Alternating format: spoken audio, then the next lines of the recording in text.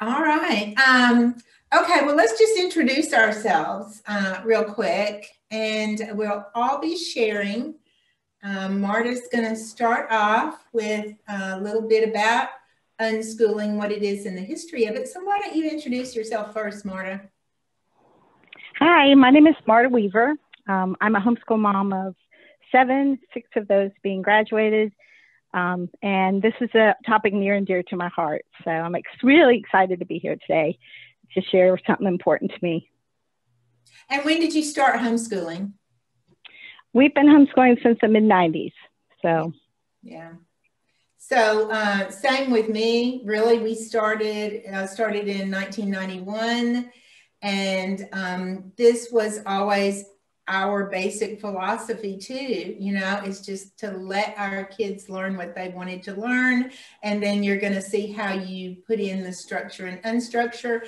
But you know, Marta said she's already graduated six of her seven. That is awesome. I had four, which are all graduated. And, you know, I just wanted my kids to love learning. You know, that was the main thing. I didn't want them to hate school when they got out of school like I did and not want to go to college for a while. So my oldest son actually did go to the Air Force Academy and just aced it. You know, so we all know that this kind of learning absolutely works, you know. And then what about you, Phyllis?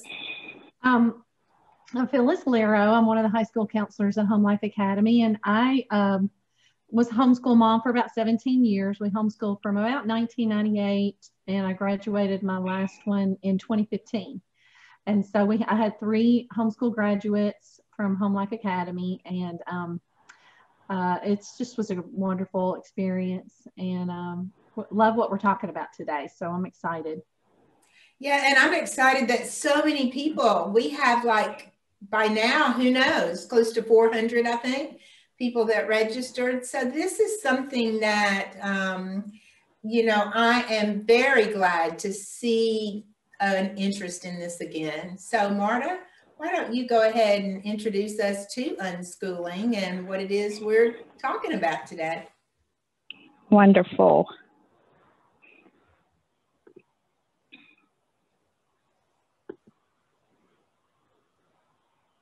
Sorry, I'm getting there, guys. All right.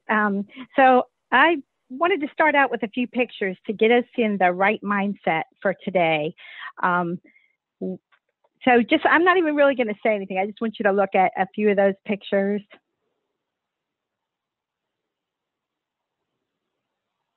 And I hope those pictures stir your heart and your mind and get you ready to talk a bit about unschooling, which is part of homeschooling. I also wanted to start, and these words come from me, but I think it's important for those of us who homeschool for Christian reasons that we are often reminding ourselves that to be wise and thoughtful about the worldview that a particular path might take us down. And I love unschooling, but there is an element of unschooling that is not necessarily from a Christian worldview. And so I just throw that caution out. That comes just from me, but I just wanted to share that at the beginning.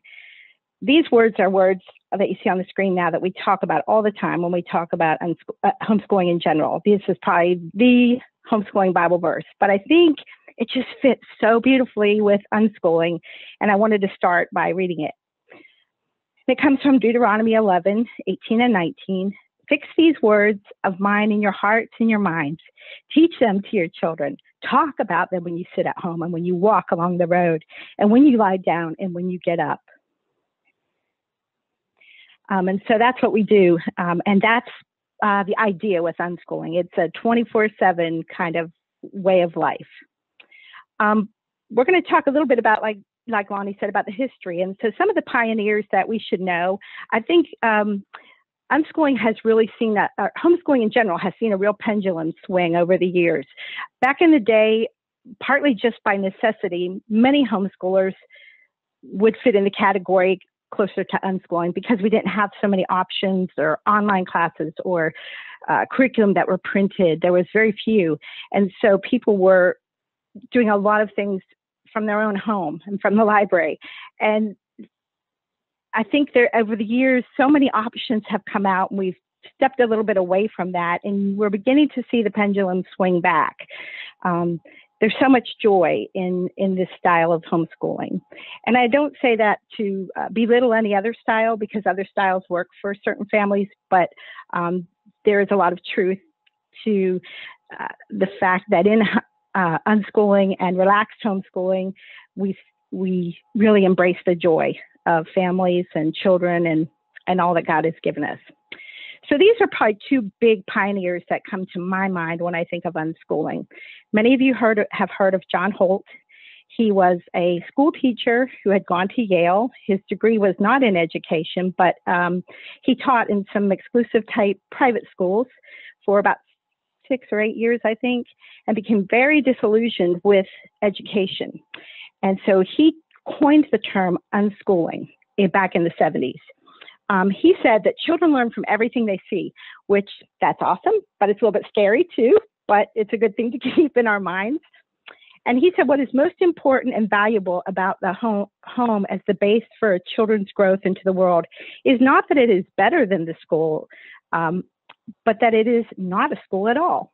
So those are just some of the kind of thoughts that he had. He really led the movement for a while there, and I would say one thing about him is that he was very child-centric. The child was the center of the picture of education. And so that really goes along with unschooling. Probably one of his most famous books is under his picture there is How Children Learn. You may have already come across that in your studies yourself and research. Next to him, we have the Moores, Dorothy and Raymond Moore. I love them. Dr. Moore was a PhD in education, and she had a master's level degree in education. And Dr. Moore was in the mid-century, the mid-1900s. He began to be somebody who spoke out in academia to say there's a different way. And a big part of what he shared with us was, well, one of his most famous books is Later Better is Better Than Early. And so, or better late than early. He really, I would say he was very family centric. He was very concerned with the relationship between the child and the parent. And he saw the value of the student being with their parent. So, and he also, one thing, huge blessing for those of you who have boys, he understood in a very unique way that boys often are on a different timetable than a specific timetable that other people might lay out. And if you're a mom of a boy and you've ever been down that path, you know how precious that really can be to a mom's heart. I had a son who really didn't become hardly a reader, and definitely not a good reader, until he was really 10 or so. And even one time in VBS, the teacher embarrassed him and then came to me and shamed me that he didn't read better and that I was neglecting that. And I want to tell you that that kid is 24 now, and he's the only person I know personally who's read War and Peace and can tell you what it's about. I can't. He reads voraciously. He loves to read. And much of my encouragement at that time came from the Moores. So if you're walking that path, children will learn to read, and Dr. Moore and his wife will encourage you in that way. I'll read a quote from him also. He said, in speaking of homeschooling, it's a recipe for genius. More of family, less of school, more of parents and less of peers, more creative freedom and less formal lessons. And when you go down the path of making a choice to be an unschooler or a relaxed schooler, you may take some pushback from family, from neighbors, from even other homeschoolers who say, oh, that's not really a thing, or you're neglecting or something like that. But Dr. Moore was a PhD, very well respected in academia, and kind of led a movement where others followed him. So you do have valuable scientific research and things to back you up. So don't forget that. Mary Hood is someone who is really connected with what we call relaxed homeschoolers. And I bring this up because I think there's one of my slides we're going to get to here in a minute talks about the spectrum. But relaxed homeschooling is a little different than unschooling. And the difference is that in relaxed homeschooling, there is, the parent does take a little bit more of a position of decisions in what the student might learn. So, and people that call themselves relaxed homeschoolers are fairly unique. It's not even sometimes discussed as a style, but because I identify that way, I like to talk about it. So I share it with you. She wrote the book, The Enthusiastic Homeschooler, also very encouraging, and the book, The Joyful Homeschooler. So those are two good resources for you. And she is no longer real active. And she has a website, but I went on it recently, and she's on a hiatus. So I'm not sure if there is a lot of new stuff from her. Both John Holt and Dr. Moore are no longer with us, or Dorothy Moore, but Mary is still around. Then some other current voices, and there are a lot of voices for unschooling today. I really am impressed by that. So I share a couple people that you could go and hear them speak live today. Judy Arnault, who is from Canada, and she also has quite a few books on parenting. For me, I don't necessarily agree with everything she says, especially her parenting things, but she does have a lot of good resources. Her book, Unschooling to University, is encouraging if you have any kind of concern about, oh, what will happen to my child? She has some really beautiful stories about unschooled children who graduate and go on to very interesting and impactful lives. She often talks about her, she calls it her band of 30 or her something of 30. She has 30 students she's really followed. So it's interesting. And then Mary Griffith is one that I don't know a lot about, but Phyllis may talk about her more later. Also, she wrote the Unschooling Handbook. So those are just a few of the people. There's so many these days that you can access and get. There's so much available to us to encourage us. But I don't want to forget the people that could probably teach us the most, and that's the kids who have graduated, who have been unschooled. This young man, I've never met him. His name is Samuel Butler, but I came across his documentary, Life is a Look into the World of Unschooling. He's a kid. This documentary he made in 2019, very interesting and a good insight from the kid side of it. And he takes you and interviews various homeschoolers, unschoolers, different types of families. So that's a good resource as well. And don't forget, if you know families that have children older than yours who have been unschooled or who are unschooled, great resource. Don't ever forget that. Books, books, books, but don't forget the people that are living it. This comes off christianunschooling.com, and I believe this is from Mary Griffith, Phyllis. But this is just kind of a spectrum, and I think that this is helpful for us. You can see on one very far end, we have the unschooler. We call that autonomous. All those unschooling terms are about student directed. And you can see then it shifts all the way back to very school-based education. I'd say for us in the unschooling and relaxed schooling world, we probably fall in this kind of greenish blue area. And we'll talk more about some of those things. I just kind of wanted to show you that spectrum and remind you, you may yourself be at one place on this spectrum this year and a different place 3 years from now. And I think we all walk that as homeschoolers. But I think our overall philosophy often stays the same through our years of homeschooling. Just like anything else right now, there's a lot of words that float around when people talk about unschooling. I think that phenomenon comes from our connectedness that we have together as people with the internet and things like that. So I just wanted to briefly kind of go over some words that we might hear today and words that are good to talk through.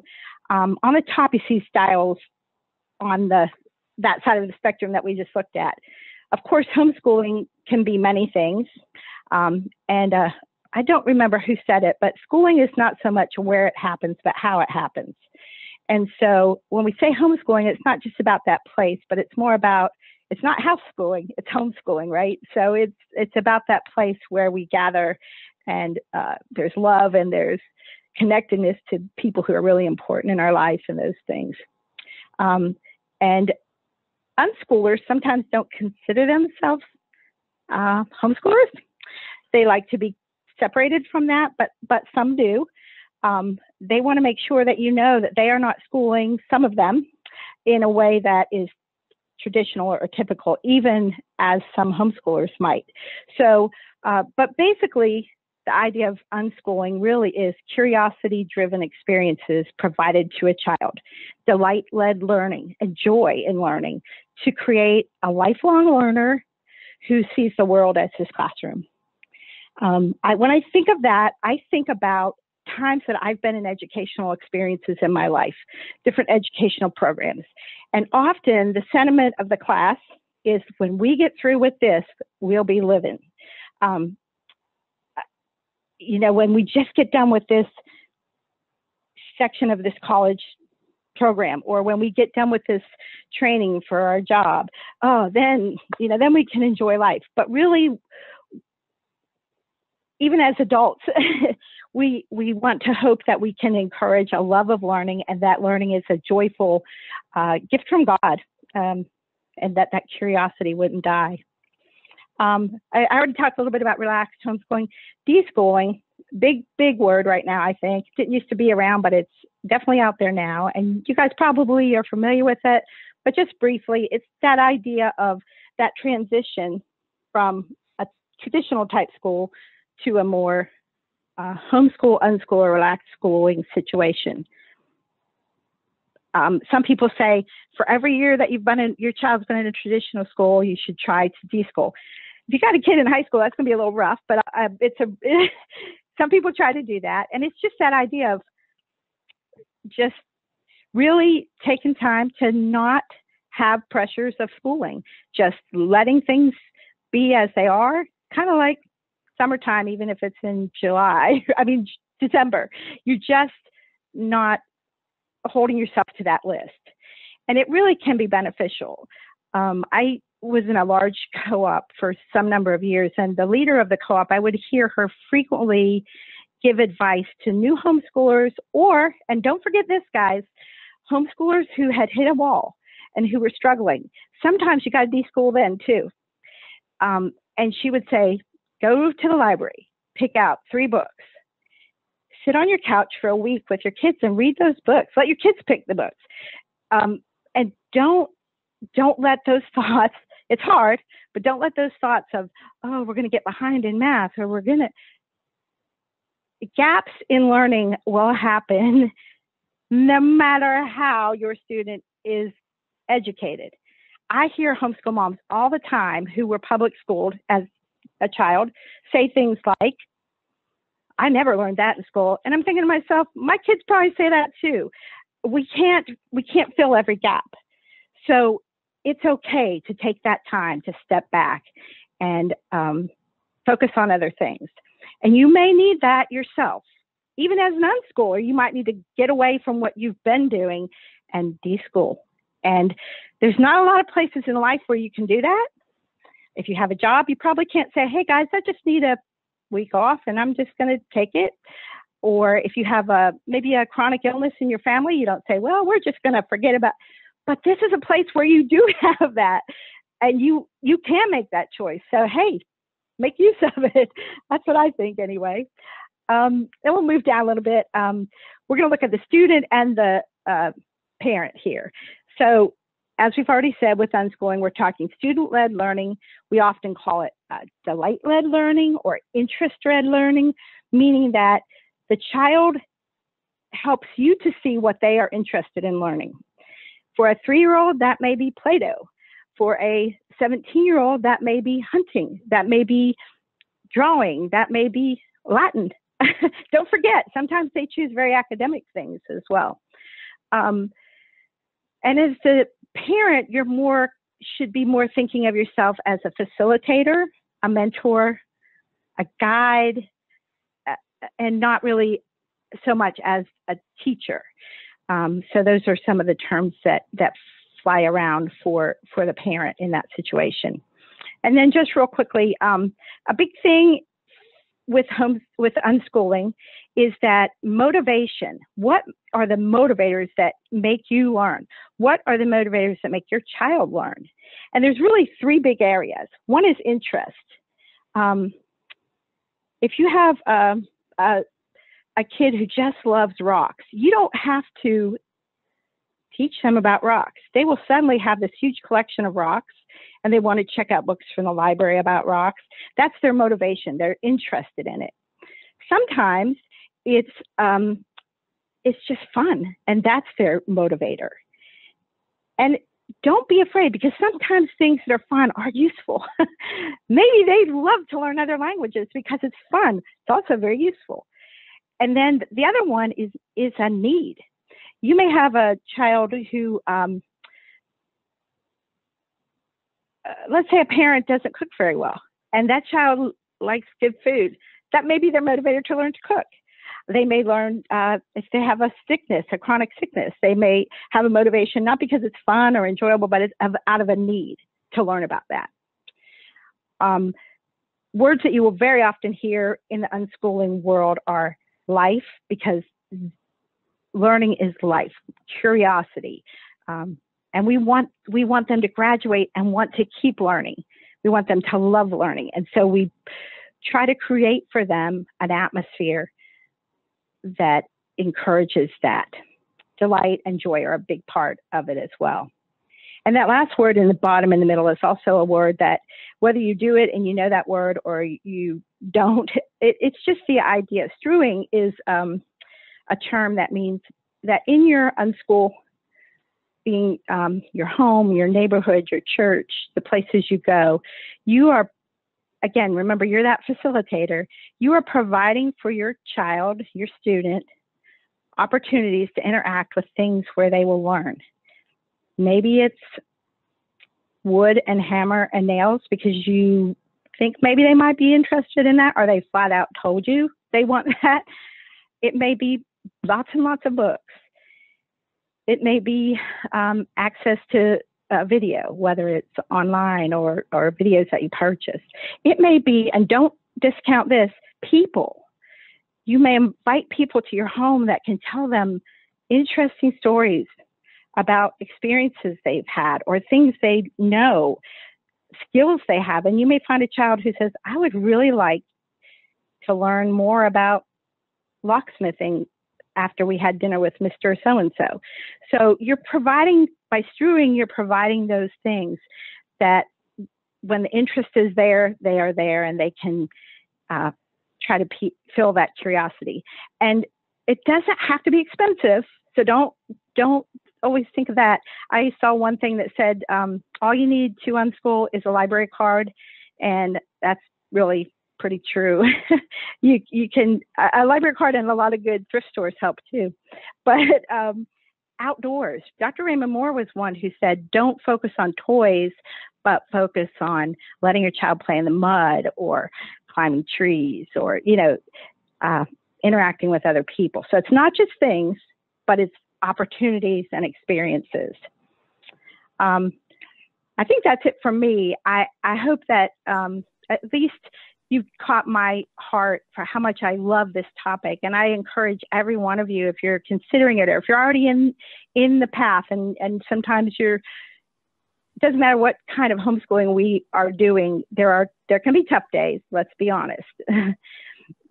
But it is such a beautiful way to live, and to my grown children are my favorite people in the world. They're super interesting, and not because of me, but they just really are. And I think being schooled the way they were is a big part of that. And of course, the blessings from the Lord.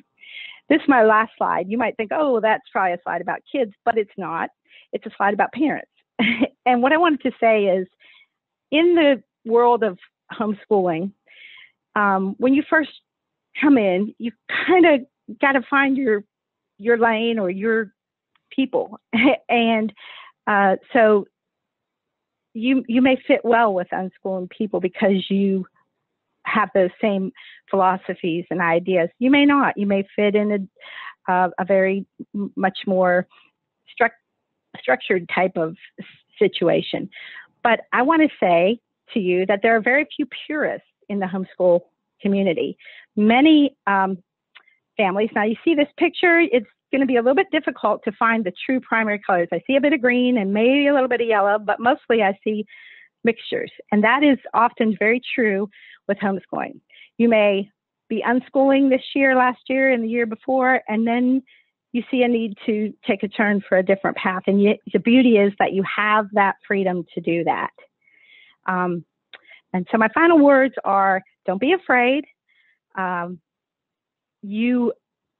There's so much joy to be had. There are difficulties. This doesn't mean life will be perfect. Don't get me wrong, because I think we do put that thing out there. Oh, when you're not pushing your kids and you're letting them do their thing, you don't have trouble. That's not true. You still have trouble. In this world, there will be trouble. But it is a beautiful opportunity and path that God provides for us. So I will pass on to Lonnie. Okay. That was great. Okay, so you just about covered it all, Marta.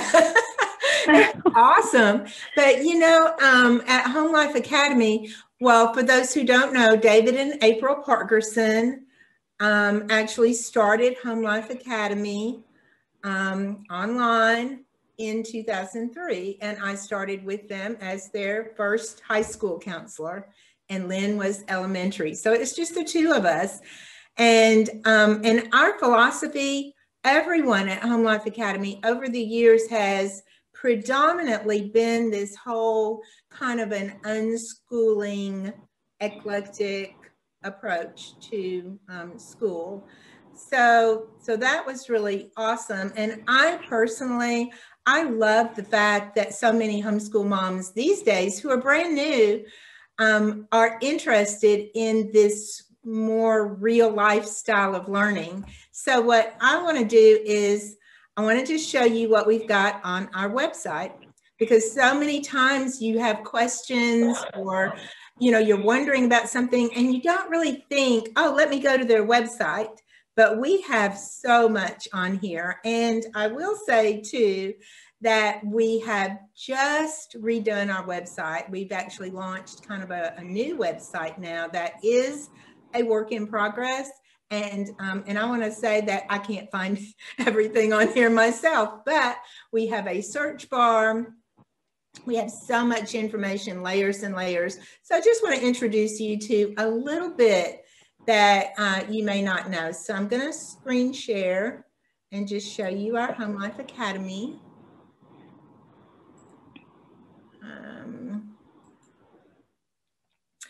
Okay, so this is under the About Us tab. So we've got these tabs across the top of our website, and you're going to see this, you know, About Us, Light the Fires. Now that is one of David Parkerson's very favorite quotes from Yeats in the beginning, but John Holt is the one who really talked about that education is all about lighting the fires rather than the filling of the pail. So in other words, I never wanted to just stuff my kids' heads full of facts because I knew they were going to forget those. You know, that's what the science shows. You put in all the facts, short-term memory, they're going to forget them. What's the point? So I wanted just more of a real learning, and how you get that is you light the fire.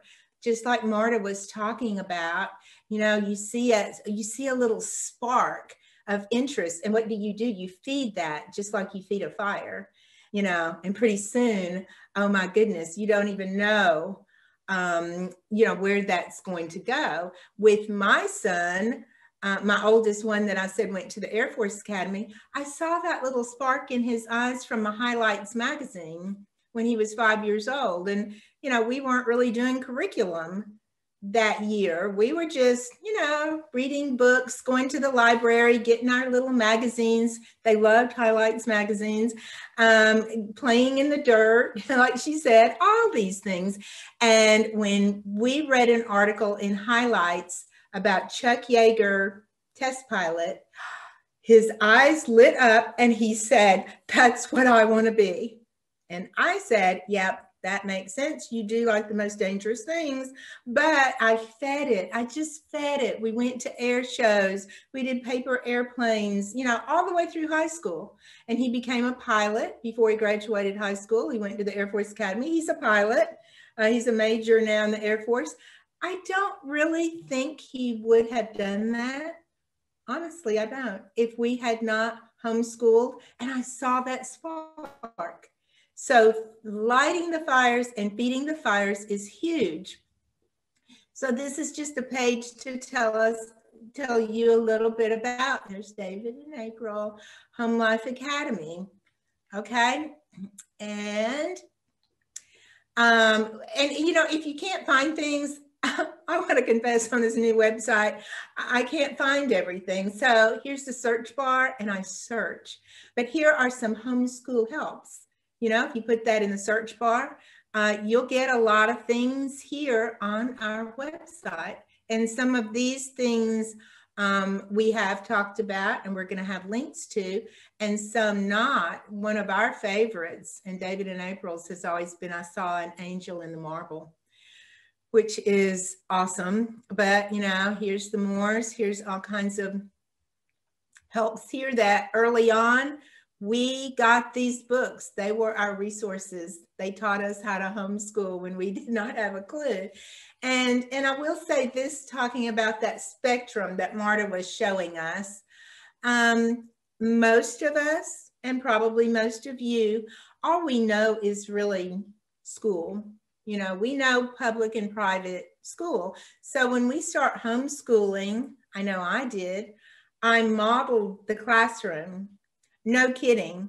We did everything that schools did. And the ones that, you know, way back in the day when I was in school, you know, so we did the pledge, and I'm not going to say this was a bad thing. I think it was wonderful. We did the Pledge of Allegiance and we sang the songs, you know, My Country 'Tis of Thee. We did the Bible reading. We did everything just like schools did. That was what I knew, you know. And then I ended up with the timeline down my hallway, and people used to tease me when they came to my house. They'd be like, "Oh my gosh," you know. And our dining room was our schoolroom, you know, and it was the maps. It was the total classroom. But, you know, something happened along the way, and that was that when my husband was home, you know, he would start saying, "What are you doing today with the boys?" Because our two boys were his helpers, you know, when he was at home. And I started realizing, you know, anything that I'm going to be doing with them is not as important as what their dad's going to be doing with them.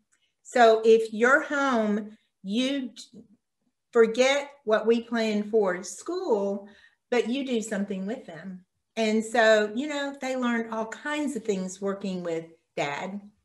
You know, so again, it was that whole relaxed homeschooling where we were relaxed enough to say, forget what I had planned for today. They're going to hang out with dad, you know, and learn things with dad.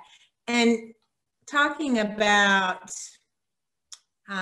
you know, just kind of the philosophy of HomeLife Academy and Unschooling is if you put in a heart for learning, which I suggest you do this, it is David Parkerson's whole story here, a little bit of the history of homeschooling. And early on in the days, David would always do a workshop on the heart of homeschooling, but here it is on our website. So really, really awesome.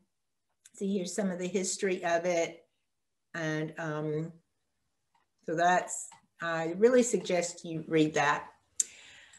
And then we have homeschooling quotes on our website. Again, education is not the filling of a pail, but the lighting of a fire. And you're going to see that is really what unschooling is all about. So a lot of our counselors here, we were asked some time ago for some of our favorite quotes. And so here's me, and I have a lot of favorite quotes. Apparently I do. So we have all of these that are, again, going to help you with that just overall philosophy. Now, to start getting into a little bit more of the nuts and bolts of what we've got is if you click on academics, which I go to this one a lot, my favorite tab, I have to say, and click on K through 8th grades, you're going to get just kind of the overall elementary, middle school, and then you're going to get some wonderful ideas under Everything Counts. So again, this is what we call unschooling. It is certainly not schooling, which, you know, since I've been doing this for 30 years, I've seen where we started out like this and then we kind of got into, oh, it has to be textbooks. So we as counselors at HomeLife Academy, you know, most of what really stresses moms out is curriculum. They're always stressed out. Oh, do we have to finish this? Oh my gosh, we're behind. Oh, do we have to do pre-calculus? And, you know, all these things. It's always about curriculum. So when you have this very relaxed approach, you're not so worried about the curriculum, but then of course you stress out about, are they going to be prepared for college now? If I take this relaxed approach, how are they going to, you know, be prepared for ACTs and scholarships? Well, you know, all four of mine went to four-year universities and they were all at the very top. Well, my one son not at the very top, but he's doing well. You know, he's a captain in the Air Force in cyberspace warfare. And so, you know, he was my little bit different learner. And when you unschool, you can, you know, if you've got a child like my youngest daughter who's very, very structured and very take charge and I want to do all this, then they can do anything that they want. And literally all I had to do with her is just kind of feed her books. You know, she learned to read on her own because she didn't want to do phonics. I said, okay, that's fine. You can learn without phonics. And she did. But these are just things that you can do. And I will guarantee you that your child is going to be prepared for whatever God has in store for them because they're going to love learning. They're going to have a real, what I call a real education as opposed to like a fake, just all from textbooks. That's kind of a fake education. We want our kids to really be doing it, not just reading about it, okay? And so this is the way they get that. And we have so many awesome things on our website that you can go to. So we've got all grade levels. Just want to show you. What is that? Here we go. So specifically, you can go to each grade level and we're going to have first through third. What are some ideas? What do they need for that age group? You know, you want to focus on the 3 R's basically, and then you just throw in anything else that they're interested in. Then we have samples. Now you might look at these samples and go, oh, I'm not doing that. I'm not even that structured. That's fine. Or you might look at this and say, first grade, is it okay to do science and history? Well, since I ran a big science history co-op group for years, you know, I'm going to say my kids did science and history every year, and it was hands-on. It was all hands-on. But what did that teach them? That taught them that when they got to biology in high school, they aced the lab work. You see what I mean? Because they had been doing labs through their little experiments every single year of their life. So we've had a lot of snow. I don't know about you, but a lot of us have had a lot of snow. And, you know, this reminds me of way back in the day when my kids were little. I had a very good friend. She was in our little homeschool group. It snowed, and our snows generally melt by noon. You know, they don't usually last for a week like this one did. So she called me up to see what we were doing. And I said, well, my kids are all out playing in the snow. And she goes, oh, well, mine are still doing their work. They're not done with their schoolwork yet. So they can't go out. And I'm like, oh my goodness. By the time they finish with their schoolwork, it's going to be melted. Let them go out and play. Okay, which she did. And so my kids would run in, change their clothes, which was soaking wet, but they were little. And my daughter that year was probably 3 or 4, you know, and they're a couple of years apart. So what they were doing is they were going out to the lake and throwing things out into the lake and doing experiments on how heavy something had to be and how far they could throw it into the lake before it would sink. And they were like graphing this out in their minds because they would come in and tell me so excited, oh my goodness, Mom, now we're throwing rocks and we're seeing how far they will go. You don't think this is real learning? But it was play because I did not assign it and I didn't give them a sheet they had to fill out. But this was, you know, this is a physical science experiment, okay? This is lab work they're doing. So it's really awesome when you just kind of turn kids loose. And for the most part, that's what I did with my kids. So this is now 4th through 6th. We have so many things on our website, so many ideas. And it's going to keep you and give you that structure that you need where you're wondering, oh, but what about my 6th grader? Oh, what can they do? What's going to be too much? What's going to be too little? What are some ideas? Guess what? We've got that. And again, we've got this samples, just samples. I'm going to take you to Apple Core in just a few minutes, our grade reporting website, because this is your education plan. So at the beginning of every year, when you re-enroll, we're going to ask you for your education plan. And what that means is you're going to set up the new school year. Samuel is now a 5th grader. What is he going to be doing? Or what do you think he's going to be doing? Because it can change and you can go in and edit that. But, you know, we want to know, and you've got a real good record of it yourself. What are they going to be doing? Okay. And like I say, you don't have to stick with this, but we put this in here because it's kind of the basics. You know, the 3 R's, PE, music, might be art for your student, might be history, might be science, might be astronomy, because they're really into space and stars right now. Okay. So very, very flexible. That's one thing about HomeLife Academy, is that we're all about flexibility. So then now 7th and 8th grade is when we suggest that you start getting letter grades if you haven't already. You don't have to in K through 6th grade. You don't even have to give them letter grades. You can put pass fail or you can put excellent, you know. But 7th and 8th, you need to start thinking about giving grades, you know, because they're going to be in high school. And we also start in 8th grade on our website with a checklist for you. So we do this throughout high school as well. Checklist, here we go. These are going to keep you right on target. Okay.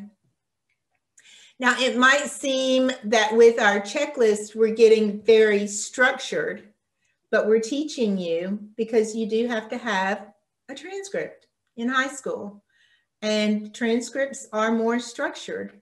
So how do we do that? Okay, so then under academics, this is the place I go to all the time since I'm really the high school counselor. So we've got a career assessment page where you can start having them take some of these tests and see what they're interested in. These are awesome. We have options for special needs, because going into this more structured, you may start thinking, I don't think my child is there yet because they are special needs. How am I going to do that? And Phyllis is going to be the one to help you with that. And that's one of the reasons we have her on this, because she is working with all of our special needs and modified diplomas, which we have a page about that. So, sample diploma. We have one diploma, and then we have a certificate of completion that that's just for our special needs students who really can't do anything at, not even modified classes. So we can discuss that more. And if you ever have questions, you can just contact Phyllis at the end. Okay, so we have all these things. Look at this that we've got on our website. Such a wealth of information that sometimes we counselors joke about the fact that almost every one of our questions is answered on our website. Not to say you don't have things you need to talk about, and that's what we do, but we do have a lot of information here. Under high school planning, which is one thing I want to tell you here, we help your students, whether they are going for military academies, NCAA, but this right here, a short video. I love this woman, Julia Lithcott-Hames, and we have her little short video on our website about finding the balance kind of between structure and unstructure. So please, please, please, this is how to raise successful kids without overparenting, but it all goes back and ties in with what we're talking about with unschooling and structure versus unstructure. And she is going to let you know what the #1 thing is that you can do to raise successful kids. And it has nothing to do with curriculum, classes, or any of that. I just want to tell you. So that is on our website, high school, and it's under the high school planning. Let's see, I don't need that. Okay, so what I'm going to do now, let me move this, is on our website, this is where you log into your HomeLife Academy account. All right, so I'm going to log in. Okay, this is my fake account. And I'm going to pull up my pretend students here, and we'll go to Jackson. Because what I did for him was, this is from one of our actual students, our unschoolers. So you can choose the path, which we didn't go over the paths. I forgot about that. But on our website under high school planning, you can go down and look at all the paths that we've got. All right. What is this going to show? Okay. So what path are you going to choose for high school? You can choose the NCAA, the College 4, which if you just don't know, just pick that one, prepare them until you know differently. This is the College 2, 2-year, or technical schools or military. They have a little bit less stringent requirements generally than the 4-year. We've got the life choice, which is what we're going to be talking about, that whole kind of unschooling. Who knows where they may want to go. My kids, like I said, they all went to pretty rigorous 4-year colleges. So I would have chosen this path, but yet predominantly unschooled, because it's relaxed, right? The modified, which I said is really the one that Phyllis can help out on, and then the certificate of completion, which there are really no required courses or anything on that one. They're not going to get a regular diploma. So with Jackson doing a life choice, okay, you can kind of look at his transcript, which we like you to be at. We like to be able to look at the transcript. Colleges do, military does, and kind of look at this kid and see his interest. So don't forget that in addition to the science and the history and math and English, that we want to see some, you know, some other things on here, even if it goes a little bit beyond the basic requirement for electives. You know, so this student, well, you know, he did some traditional math. What was that? Because, you know, he had that very relaxed. So he was in a co-op, and then he used some Khan Academy to help out with, you know, he used some different books, okay? What else? He did his PE, basketball, swimming, ping pong, various sports. Doesn't look like he was on a team, right?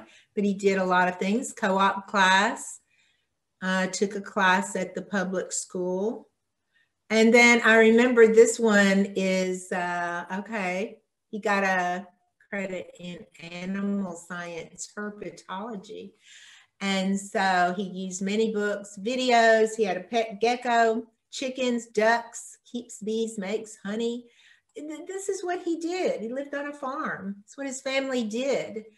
So he did use some, you know, various books and videos. See, but this is a very student-led, interest-based learning philosophy, okay? And so then, you know, he did this, what about math? Now, this student is not, I wouldn't say he's not good in math. I think he has a real head for math, but he never did any higher math. You know, this particular mom, her students are very smart. They're awesome whenever they work for a company because they're grown. This is the youngest, he's 18. And her daughters, they rise to management positions wherever they are. They both went to college actually for a year and aced it, and then decided the college really doesn't have what we want to learn. They very much grew up learning how to research and how to learn anything they want to learn. And again, it kind of goes back to what Marta said, this real learning, you don't know what God's got in store for them, but whatever it is, kids growing up with this philosophy, they know they can do it. They don't have any doubts about it. And they also, they know where to find information. They're like, oh, I think I want to do this now. What do I need? Let me get it and let me learn it, you know? So this student's very hands-on. He did the chemistry of essential oils, which some of us do essential oils as well. But, you know, he used some books, and then he did this very hands-on. So he used the chemistry of essential oils, okay? He did carpentry. He did history. You know, what did he do there? Great courses, DVD, real books, documentaries. That's, you know, that's his history. He had work experience, started getting into the videography and photography. Oh, let's look, U.S. history. And history and English kind of go along together and they can overlap. So everything they're reading in English, you can kind of go, okay, let's do American history the year that we do U.S. history for, you know, for the history. Let's do American history American literature for English. So he did American Lit, looks like that year. And then he did the History Channel, family discussions. Do not underestimate the value of family discussions around the dinner table. History is a passion in his family, okay? So, you know, consumer math, again, this is like everyday math. And then he did business math. What did he do there? Cashier, restaurant experience, currency exchange. By this time he's doing, you know, management position training in his job, managing purchases, monthly payments. Okay, so he's doing all that. And then we're going to get Phyllis on here. In Apple Core, we have a portfolio section. It's hardly ever filled out. And it is, I was a huge one with my kids. They have pages of portfolio entries that they have. It helped them get scholarships. It helped with job interviews. It helped with their military career. They had a record of everything. So here we saw that he did ping pong in 9th grade. And look, he won a ping pong competition and was awarded a gold ribbon. It was hosted by the Autistic Foundation and all proceeds. Okay. Computer programming, that was on his transcript, but the mom also put, which actually was me, this is my fake thing, and this mom actually didn't have anything in the portfolio, but I wanted you to see that she could have. I looked at his transcript and thought, I know this kid. You know, so I put just a little bit about that programming and what he learned, because that is not going to show up on the transcript. What you put in there for the course description is not going to show up on the transcript, but you can put things like that in the portfolio. And then pretty soon you keep adding things, and it's going to be a long list of things they were involved in, competitions they might have won or placed. It's going to show their interest. You know, it might be whale watching off the coast of Maine. You know, it might be travels. It could be anything, but please, please. And this is something that you would start in high school or junior high to start building that portfolio for them. Okay, so hope that gives you just a little insight to everything that we've got. And now, Phyllis, what have you got for us? I have, you know, we've tried to give a lot of information here in a kind of a short amount of time, and we've given some really had some good conversation about the things you can do, and I want to try to help provide some tools. I think that's probably the gist of what I'm going to talk about. Just a little bit about. I've made a list. Diane's going to share this in, I think maybe in the chat or the Q&A. I'm not sure. So we're going to share these links. I've got some good resources and links, and just want to talk about some tools that you can use, because you know, you got if you're just kind of starting out thinking about this and trying to figure out how in the world, what is this going to look like? How do I make this work for my family? I think I've got some good tools for you. And so some of this is recommended reading, and honestly, some of these books are so helpful because it kind of lets you see how other people have unschooled. And one of these, the first resource is the Unschooling Handbook by Mary Griffith. It's the second part of that title is How to Use the Whole World as Your Child's Classroom. And that's what this book does. It just kind of teaches you a little of an overall philosophy, and it also helps you learn to take everyday activities and put them into educational categories. And once you can kind of do that, you kind of breathe a sigh of relief, because you start realizing, oh, we really are doing educational things, even when we're playing, even when we're building a fort in the backyard, even when we're, whatever we're doing. You tell me what you're doing, I'm just about pretty much every time give you an educational category or two that these activities could fall into. And so it kind of helps you start to relax a little bit and see how this can work for you. And I really recommend that. I recommend this book all the time, the Unschooling Handbook, How to Use the Whole World as Your Child's Classroom. Another really good one is by a lady named Terry Camp. She's a homeschool mom. We had her locally years ago come in and do a couple of workshops for us. She's fantastic. She wrote this book called Ignite the Fire. Freedom is Real Education. And this book gives you a lot of practical ways to take whatever your kids are wanting to learn about, and ways to just like reinforce that and for them to practice that. Things like making games, how your kids can make games about things that they're interested in. And so you end up having, like, playing games is one of the best ways to learn, excuse me, because it just is. It's fun, and you just learn a lot playing games. And so she teaches you to how to like coach your kids through. You've got the subject matter that they're interested in. Hey guys, make a game about this. They learn a lot by making the game, and they learn a lot by playing the game. It's just a win-win all the way around. There are lots of ideas like that she gives, and a lot of good encouraging philosophy also, just to kind of help you stay encouraged and not feel like you're alone, you know, in this thing. So it's a really good book also.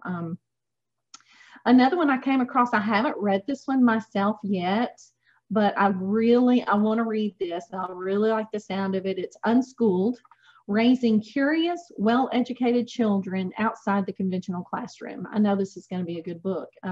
Carrie McDonald is a name that's familiar to me.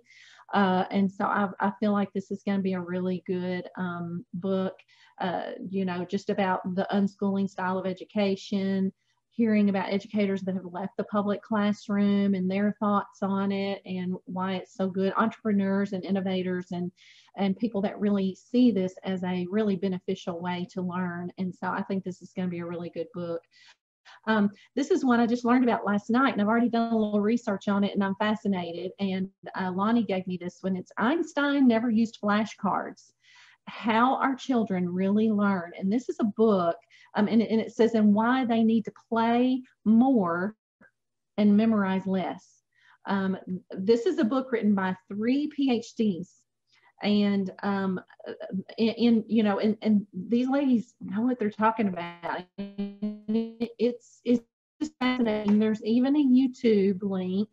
I found a YouTube link. One of the authors is doing a lecture and basically doing a presentation about this idea that you know, we're kind of, we don't have a finite amount of knowledge in the world. If we did, it would be easy. We could just, you know, teach all the facts and then go about our business. But really, the knowledge, everything has expanded so much. There's no way that someone can learn all the facts. There's no way. It's not possible.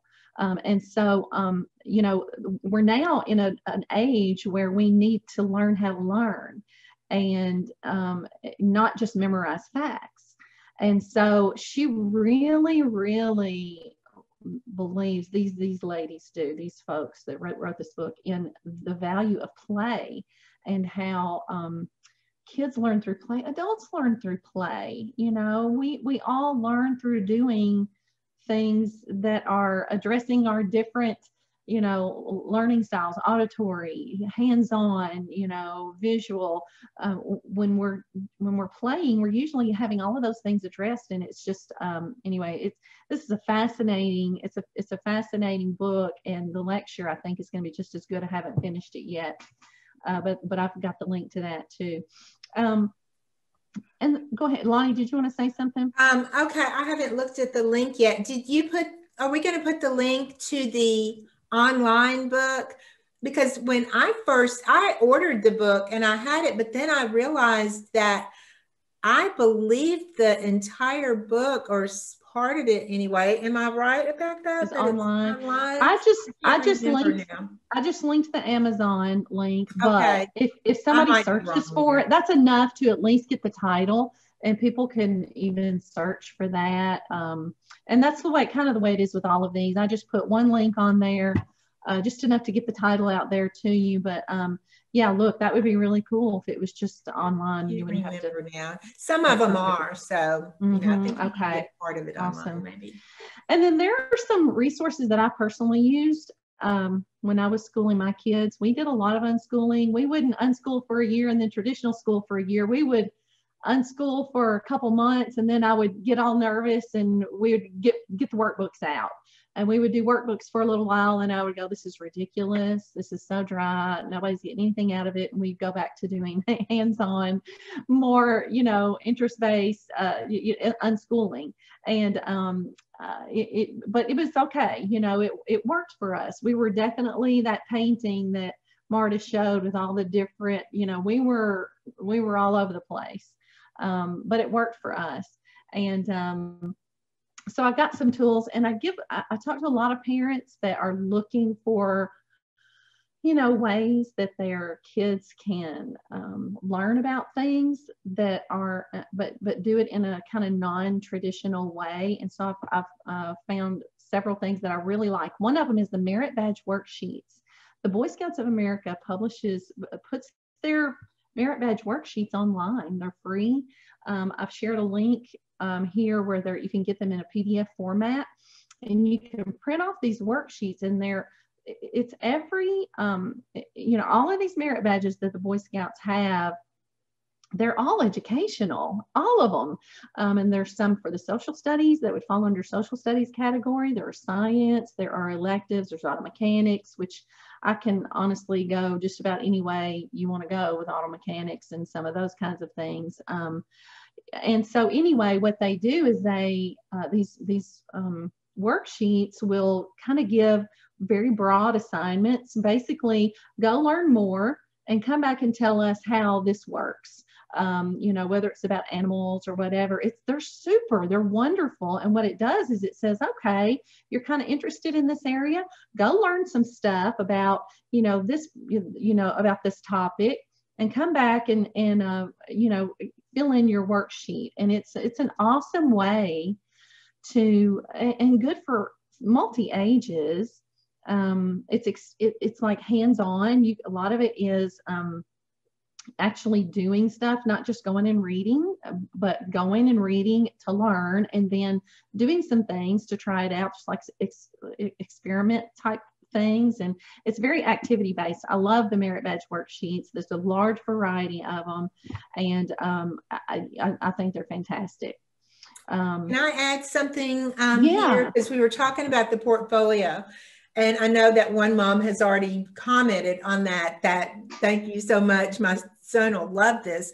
But this is the kind of thing that if you've got a student in junior high or high school and they decide to do these merit badge, activities and complete those, this is very much something that they're not only learning about certain things that you can give credit for on their transcript, but this is the kind of thing that's going to go in their portfolio. They might not have a Boy Scout troop and they can't really earn their Eagle Scout, but when colleges look at that on the activities that you're filling out for their, their college admissions or scholarships, they're looking for things like this. And an Eagle Scout, in earning your Eagle Scout badge is huge. And so this is something you can put in the portfolio. If your son is doing these, you can list things like that in the portfolio. And colleges like Harvard, let's just talk about this whole unschooling with the elite colleges. Why do colleges like Harvard, they are going to pick they're going to pick students who did very project-based learning, like Boy Scouts, like some of these things. And why is that? Because they know that that's how kids learn to think.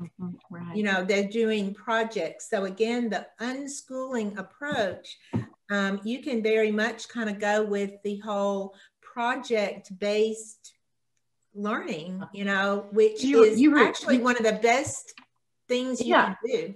You remember things better when it's connected to other things. And so that's why the project-based or unit study type, you pick a subject and you just, start exploring, because what you learn is connected to something that you already know, and so it just sticks better. And so that is why it's so effective. Exactly. I've got a link in here for a little workbook with reproducibles called Grocery Cart Math.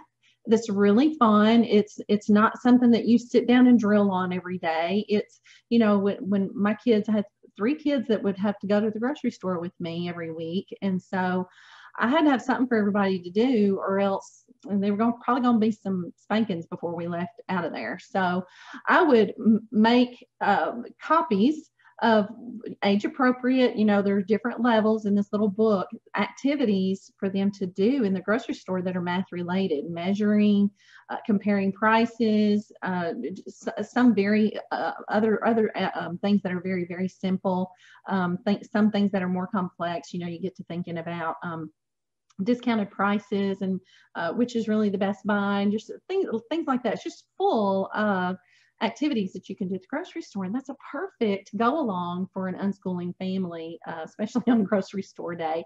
And then, you know, talking about project-based learning, unit studies are perfect for that. And the thing about unschooling is you can use anything as your tool. You can use a structured curriculum like a Becca as your tool if you're an unschooling family.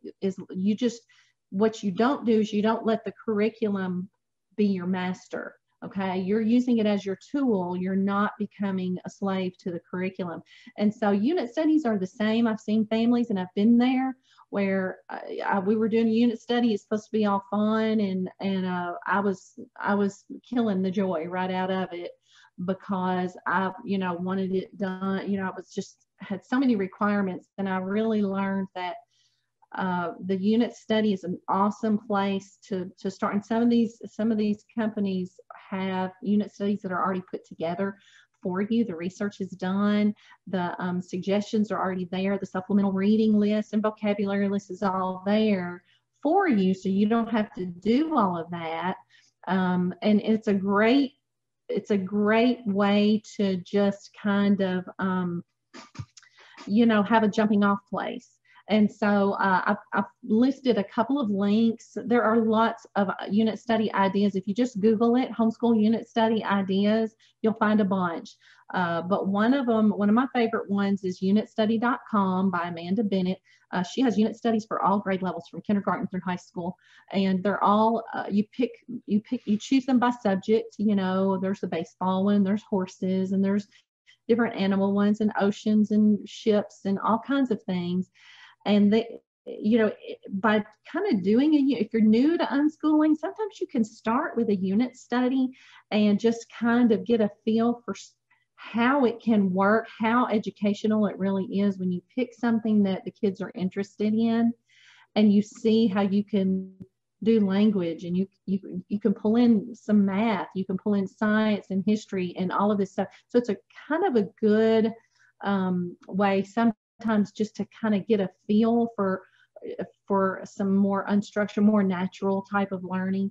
5 in a Row is another one that it's a literature based. You take these really wonderful little books and you read them, and then based on what is talked about in the story, there are activities that you do, and it just brings the learning alive. It's wonderful. But there are lots of unit study ideas out there. I just shared a couple in case you don't know what they are.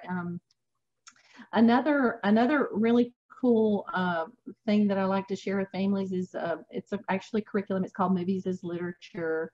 It's just an out-of-the-box way to be exposed to literature and literary study.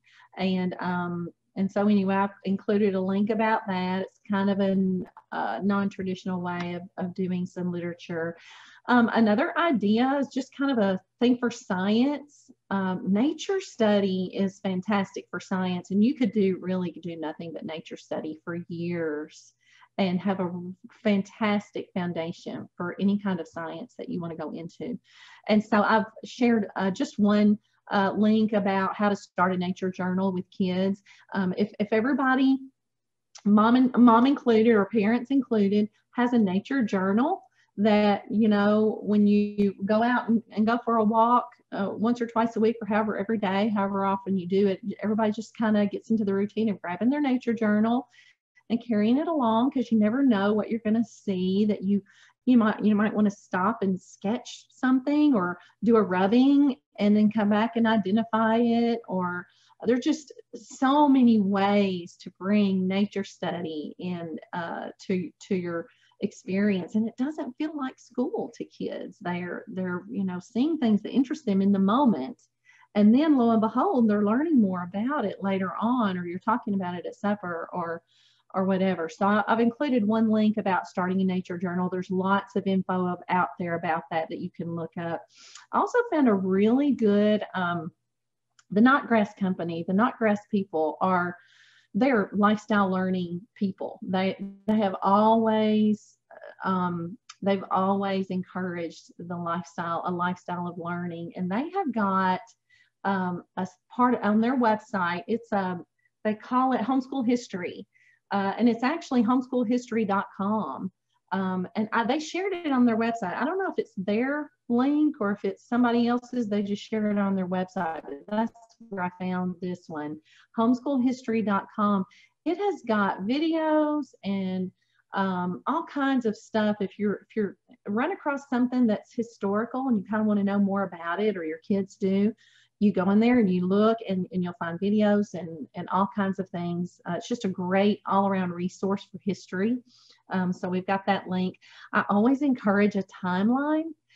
You don't have to study history in a linear fashion. You can study history just as you come to it. History is not one of those subjects. Math, you kind of have to do things in order. History, not so much. You can, and so if you have something like a timeline, you can, as you come across things, like maybe you're doing a field trip and you see something really interesting. You're like, we have the Pink Palace in Memphis. There's lots of cool stuff there, and you see something really interesting. Maybe you take it back and go back and put something on your timeline about when the Piggly Wiggly store was started. And anyway, you start putting things on your timeline as you come to them, and over a period of time, excuse me, you start seeing how things kind of overlap with each other, and history starts to get connected. You start making history connections too, and all of a sudden history starts making more sense. It's not just memorizing dates and names of people that you don't even really know who they are. As you're reading biographies or historical fiction, or doing some really good reading of some awesome books, you run across things that you think, let's put this on our timeline, and you start putting these things on the timeline. It's amazing what a timeline will do, and there are all different ways to do one. I've put in a couple of different links. There are sometimes you can buy a timeline that's kind of already put together. All it needs is for you to put in the events, or you can do it yourself. Some people have their wall is just a big long timeline. It's really cool. So I put in a couple of links for that. Another thing that goes along with the timelines is maps. You want to have, we always had an outline map that we had laminated, a big one we put on the wall, one of the United States, and then a different one of the world. And as we would put things on the timeline, we might also label it on the map of where it took place. And then again, as you get more and more things on your timeline and on your map, it's really cool how it all starts to come together and make sense. And this is not something that you do in a week and your timeline's done and your map is done. This is something that stays up, that as you go through the years, you continue to put things on there. It's really awesome how that kind of works, and things start to come together for everybody.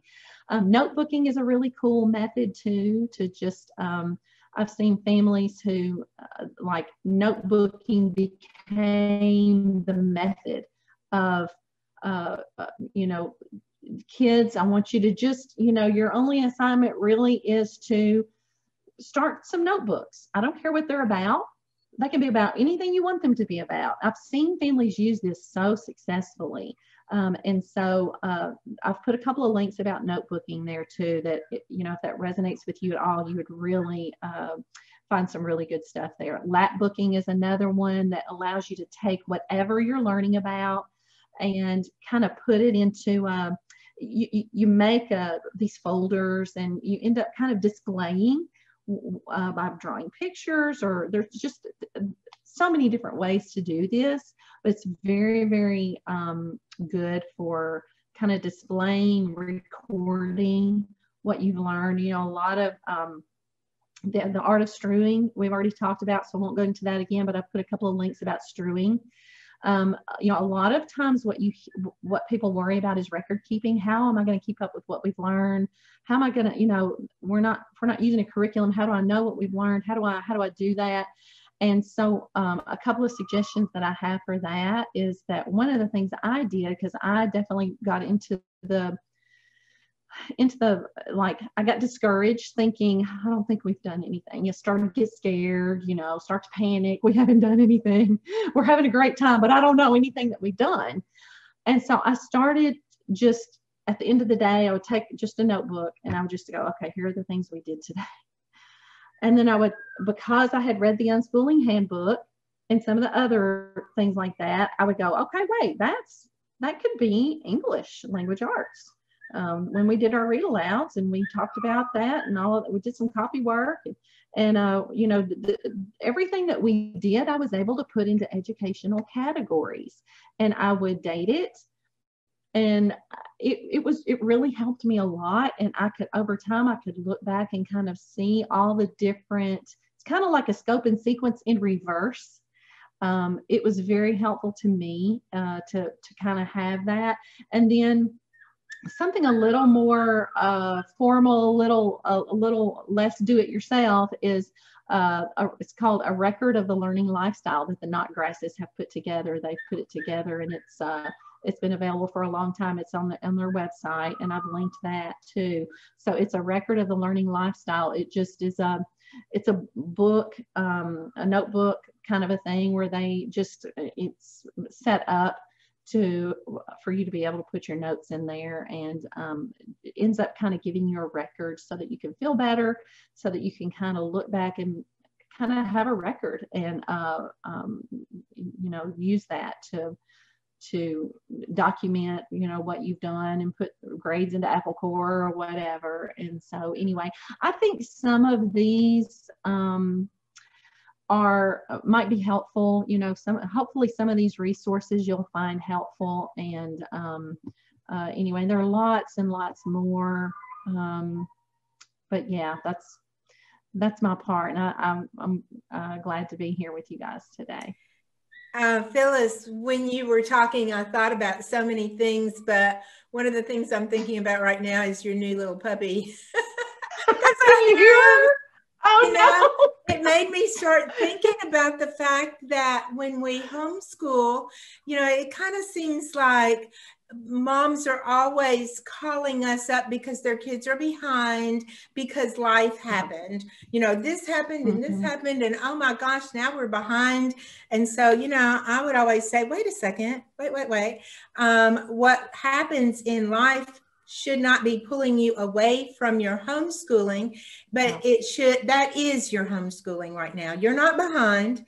They're learning exactly what God wants them to learn, whether it is a sick grandparent that has come to live with you or some kind of a physical problem, maybe with one of the kids. Well, that is what you are learning. And so when you unschool and you just kind of have that mindset that life is not here in this compartment, and then our school is here, you know, because then life's always going to be getting in the way. But if you look at it like, this is our home, this is our school, this is our life, and it's all our learning, and it's all very natural, you know, learning. And so when something happens, then you don't look at it like, oh my goodness, now we're not finishing our curriculum. But it's like Phyllis said, your curriculum does not own you. Right. You know, that doesn't mean you can't get a credit in that biology or something because you got sick. Well, now we're going to switch gears and we're going to finish up with that is the rest of our biology curriculum, is dealing with this illness in our bodies and all this stuff, you know. So your puppy, you know, I'm just like, oh my gosh, see, that is such a learning thing. What do you learn? You know, I mean, we have high schoolers who get the animal science credits, remember, like the guy with the lizard, you know, herpetology. So all these things, instead of always thinking, oh my gosh, this puppy takes up so much time and he's such a distraction. Well, no, this is, you know, this is part of our educational experience now. And you learn all these different things with puppies, that's for sure. But let's answer some of these questions now. So Diane has answered all but 3. Awesome job, Diane. So how do you figure out if you're doing enough? My kids hate curriculum. How do I get structure while unschooling? So we can all just kind of have some input on that if we want. And I will say I've done a lot of studies over the years with the structure versus unstructured. Now, psychologists have learned that kids actually learn more doing unstructured than structured activities. That's where the learning takes place. So there's a real balance there. And if they hate curriculum, you know, let them learn in ways that they love learning. We've got all the learning styles on our website as well. You know, so if you've got kids that say they're very visually, you know, oriented as far as their learning style, let them watch a lot of documentaries and movies. Take them to museums where they can do things. And all kids love hands-on, you know. So let them learn in this very, you know, natural style. Let them do the projects. Let them do, now I will say in the spring, that's when a lot of moms and students get very discouraged and they just want to quit. And I get that because I'm a real spring person. So, you know, what we would do is switch gears because we would be tired of being indoors at that point. And so it's like, okay, you know what? Let's do projects now. Let's do a garden. Let's be outside. Let's, you know, all these kinds of things that you can take advantage of, the weather and the seasons and, you know, doing things. So the spring is a really good time to switch gears to like a project. Let's do some projects here. And, you know, you can have a little structure to your day. I remember we would try to start out with Bible, you know, start out with our kind of a devotional time. We just had a kind of a general structure to our day. We start out with devotion time and Bible. And we did a lot of I read aloud to my kids all the way until they were like had jobs and weren't there for me to read to them. And so we always did read aloud time. And during that time, they were allowed to do puzzles or Legos or flips on the floor. I didn't care what they did as long as I knew they were listening and could kind of repeat back what, you know, let me know if I would check in with them and say, okay, what just happened? If they could tell me that, then that was fine. That they could do whatever they wanted to. And so we kind of develop, you don't start out with a real schedule, but you'll kind of develop your rhythm.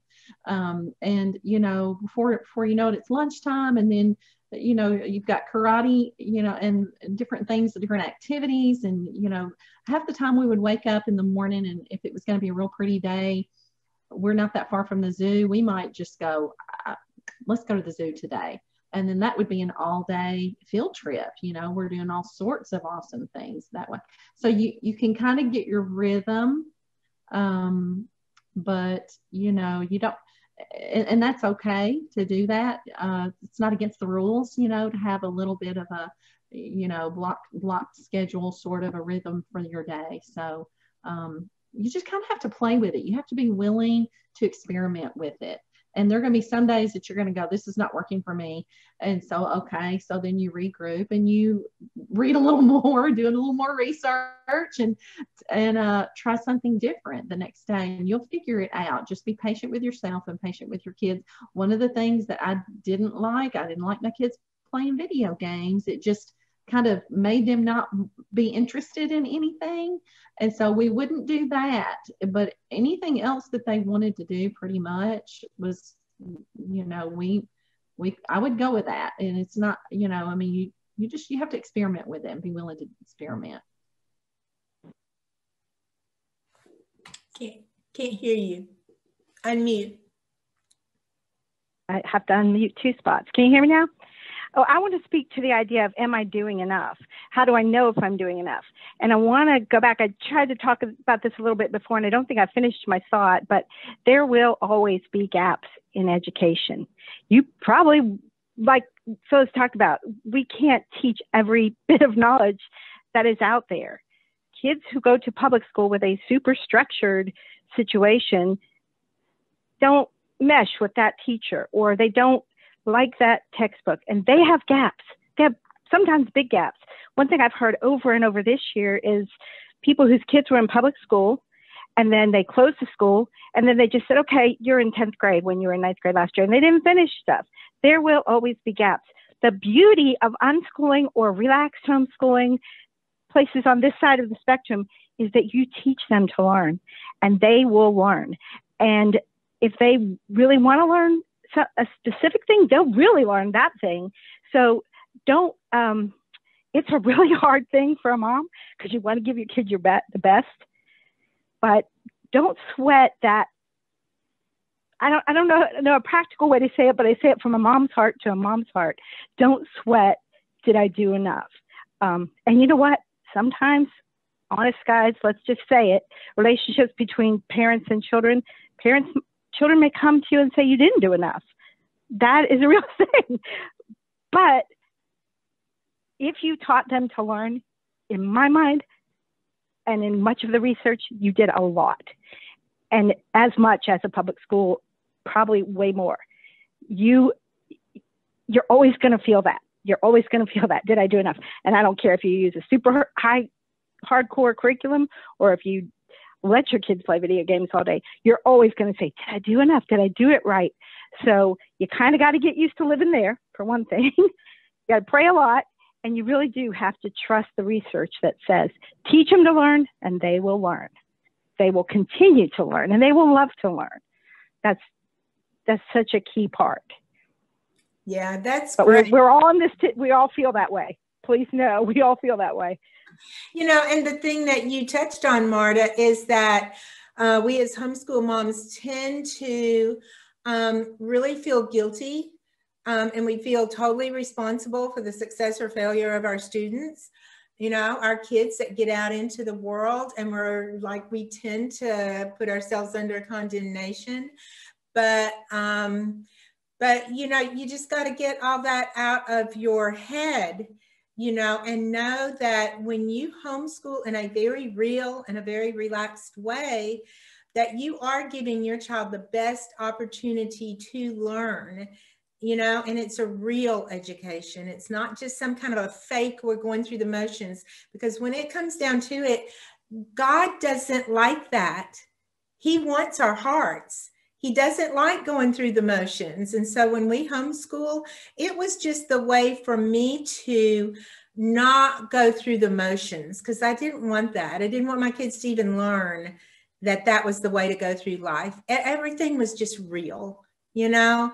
And if you feel like, okay, all they're doing is playing, well, the reality is that there's books on play, and that's the way kids learn. So you just kind of write that day off and go, you know what? It was not wasted. They played all day. They had fun. They learned, you know? And so what if, now this is a real thing too, is that I know teenage boys and they love video games. So, you know, that's something that moms nowadays have to struggle with. Are they learning anything? Well, I went through the same thing with my kids. I did not want any of that, but it came into our house. They started playing the whole video games. Well, I've got the advantage of being able to look back now. 2 boys in the Air Force, one's a captain, one's a major. They do all this. And I had to look back and go, you know what? They learned a lot of this stuff through their video games that I hated, and I did limit them. But, you know, a lot of what they did was learning about the military, learning about war, doing all this stuff. And they learned fine motor skills. Yes, eye-hand coordination. Exactly. They learned all this stuff. They did all the building civilizations and all that. So I did make sure, you know, to the best of my ability, that they were good learning video games. So you can monitor that.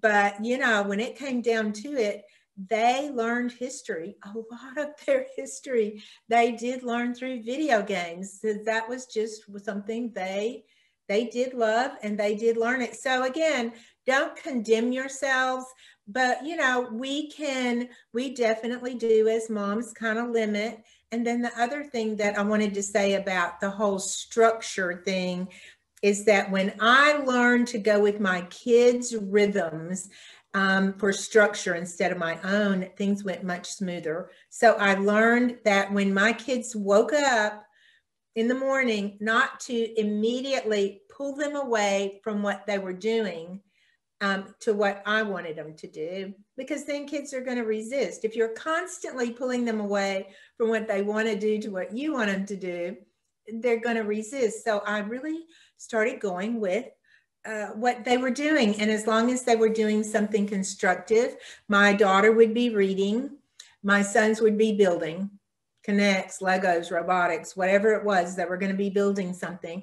And once I realized how productive that was, and they both went to engineering schools. But I thought early on, what if they go to an engineering school and I'm pulling them away from all this, you know?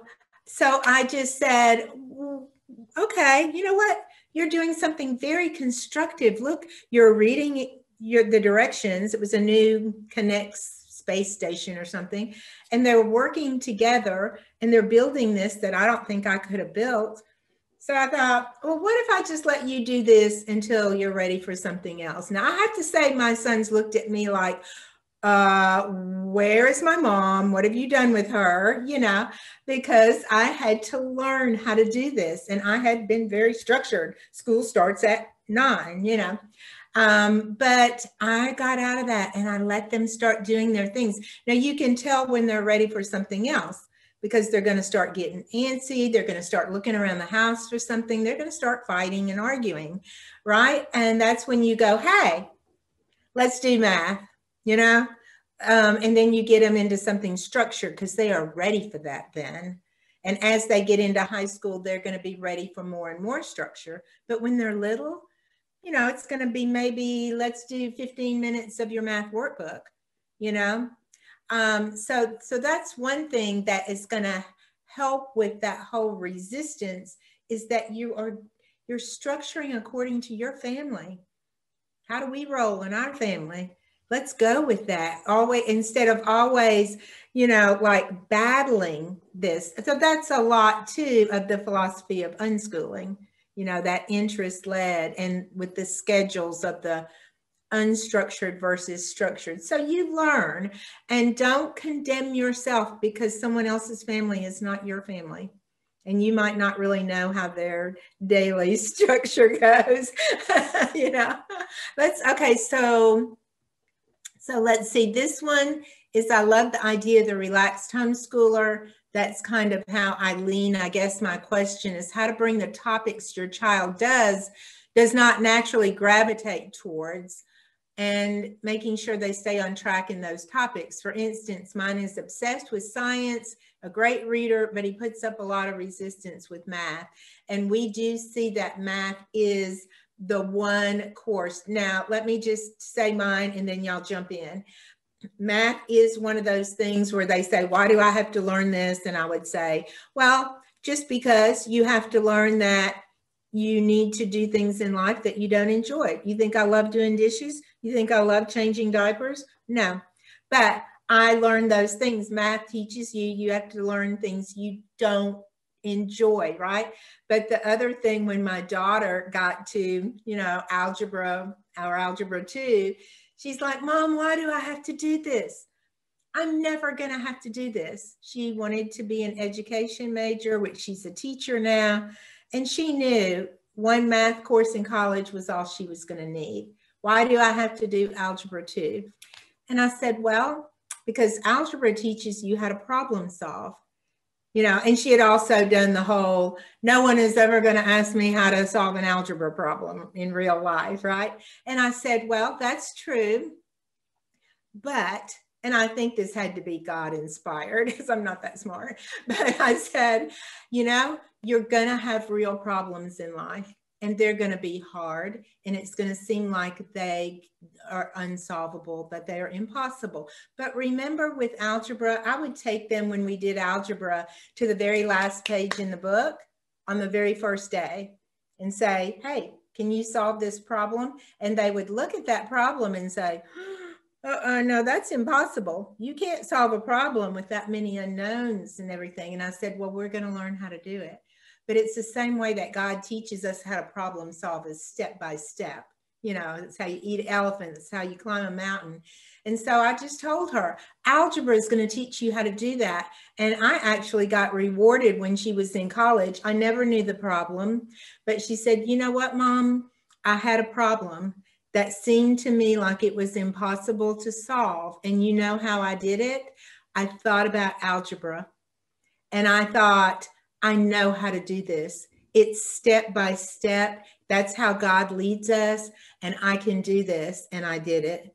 And I thought, oh my gosh. So sometimes math is one of those things where if they just hate it, you can get math programs that kind of go with their style. But the bottom line is going to be, sometimes we have to do things we don't like. That's life. So let's just change our mindset here. Let me say with a relaxed homeschooler, the mom is still, or the dad, or the family member that's taking on that role, is still giving some direction. I will tell you that there are unschoolers who would say, if your kid doesn't like math, don't do math. I'm going to tell you that is a real thing. And that's scary to some people. And I'm one of those people. I would struggle with that. I would tell you, I would be more leaning like what Lonnie is saying. But when you hear the video that I mentioned, a young man that was an unschooler, and there are some very radical unschoolers on that video. There is a woman who talks about she never taught her kids math. The math that they learned came from life. And those kids went to college. On their transcripts, she took real life things to count for their math. They went to college and they tested pretty well. And you guys know that there's a very high percentage of kids who go through public school, homeschool curriculums, and go to even community college and have to do the remedial math. So, you know, it's kind of a lot of like what we keep saying is you have to feel it out with your child and you have to feel it out with yourself. Am I going to force that? Or what is my choice there? What is my philosophy there? But there's research out there that says there's some kids, don't let my kids hear me say this because they have suffered through some math for me. But there are kids who don't do math curriculums and they do well. Their brain has figured out math from some other way. And people historically, like, you know, Euclid jumps in the bathtub and says, Eureka. I don't think he went through a specific math curriculum. So I'm kind of playing devil's advocate a little bit because I'm not preaching what I practice, but I'm preaching what I do know to be true for some families. And if that's you, we want to say to you that you have that flexibility to find ways to show your math through stuff you did in life with your child or someone else, you know, a grandpa or somebody. It does happen, guys. It does happen. And so don't be afraid. If you are leaning that way, and you research it and you feel strongly about it, there's a lot of resources out there to encourage you in that. Games are really good for math too. It doesn't have to be like a math game where you add, you know, where it's, you know, it doesn't even have to look like a math game necessarily. It's card games. I've got a sister-in-law who comes from a really big family. They come out of Iowa, where she grew up. And so they were a farming family. It's not like they, you know, were descended from Harvard graduates or anything. They were just simple people. But those folks loved to play poker, I think is what they mainly played. And pinochle and just the card games. And they are some of the most math bright people you will ever meet. And so they learned early on, their brain learned how to be logical and deal with numbers because they're playing cards. And so cards and board games and things like that, you can sneak math in that way. And also, you know, if you're just learning life skills, then you're going to be learning some math. You're going to be learning about the calendar. You're going to be learning about time management. Hopefully we'll all learn to tell time. You know, all of that is math. And, you know, as kids get older, it becomes more complex just because life becomes more complex, budgeting and things like that. That's all math. And so you can sneak it in a lot of ways if you feel like you need to do that. If you can't, get them to do something traditional. One of the moms said Monopoly, which is great. All board games. We did Yahtzee. We did dominoes. I'm doing dominoes right now. I play with my 2-year-old grandson. Dominoes is wonderful. And oh my goodness. So we did games a lot. And, when they were little, their very favorite thing, and this lasted all the way through my grandkids. They homeschooled. They're total unschoolers, but we had a jar of all the different kinds of dried beans, like you make the soup with the 15 beans. I poured some of those into a quart jar, and they would beg to play with that jar. All my kids, all my grandkids, dump them out, sort them, count them. They learned everything in, as far as their elementary math, all about just everything with those beans. And that's the thing where we're a facilitator, Marta, which I love that. We're not the teacher as much as we are the facilitator. We sit back and we watch our kids, and then we go, hey, you know what else you can do? And you show them something new. And then they do that. And then you show them something new. Instead of counting all these, you can group them and say, how many groups of 3 do I have? And bam, multiplication, So yes, math very much. And then again, in high school, it's up to you, the mom, if you're on that lifestyle because you have a farm and your kids are going to farm, or they're going to be doing these things that don't involve a 4-year college or even a 2-year, then you do not have, like the kid I showed, he never did anything. He did do like a pre-algebra practical math. This is as far as he got. My kids actually, they all wanted to go to college, though, 4-year college. So I'm like, well, they're going to be, it's kind of like, what do your kids to get where they want to be? And for my kids to get where they want to be, they had to get at least through the algebra 2, or I wouldn't have done that. I would have said, okay, really for what you want to do, let's do this. So you've got that freedom to do that. Okay, so how do we give grades when we follow this kind of let's put it together ourselves? How do we give grades there? And, one of the things I tell moms is, well, how do you give a PE grade? Or music or art or a work experience when you don't know how they're doing, or a driver's ed grade. We're looking at how they're doing. We're getting the feedback. We know what they're learning and what they're not learning. We know what they know. Even if you have taken it to the extreme of no test, all natural learning, which some unschoolers do. I didn't do that. I kind of was, like Marta said, I wasn't quite mid-spectrum, but, I did, because we had a co-op group and they had assignments and, we did this stuff, structure and unstructure, but, so they did have grades, but some of our moms, for example, what about the kid who is doing animal science?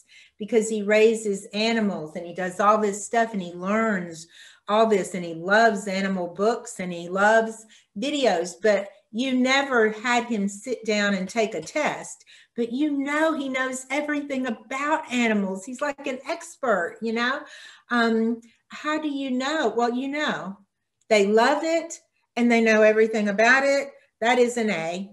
There's just no doubt about that. So what do y'all have to say about that? Yeah, if I always would, I would think along these lines. An A is excellent. A B is above average. A C is average. A D is below average. And so I would assign grades like that sometimes. And to me, you can test what your students know by seeing the projects that they make, or my kids loved doing videos and stuff. And so they demonstrate what they know either through conversation with you. You can usually have a conversation with your child and know what they have learned. And it's not so much about the subject matter that they've learned about, is have they put forth a decent effort? Have they applied themselves? There are a lot of things that I like to enter into how I grade when I'm doing this. You'll have to decide, each person has to kind of decide what all things are important to you when you're using it. It's very subjective. And so you have to just get comfortable with, what are your priorities, what's important to you, and give a grade based on that, and just kind of keep those general categories in mind. A is excellent, B is above average, C is average, and D is below average. That's the way I did it. And I'll add, just to agree with everything you guys have said. I don't know if I shared this quote before, but I like this quote, and I think it fits here. Dr. Raymond Moore said, "You can tell if it's a good quality learning environment by who's asking the questions. Is your child still asking questions about it? Are they still learning about it?" And there's other ways to evaluate learning than a test. So like Phyllis said, seek out those ways that are comfortable for your family and that make sense. And is that curiosity growing? Is probably one good way. And here's another thing. I don't know if this is really what the question was about, but I think this is a helpful thing to understand. I think as homeschoolers, we want to have integrity. We don't want to say, oh, my child finished some course. I can't think of a good example, but some course. And then you're thinking, I don't know if they really did.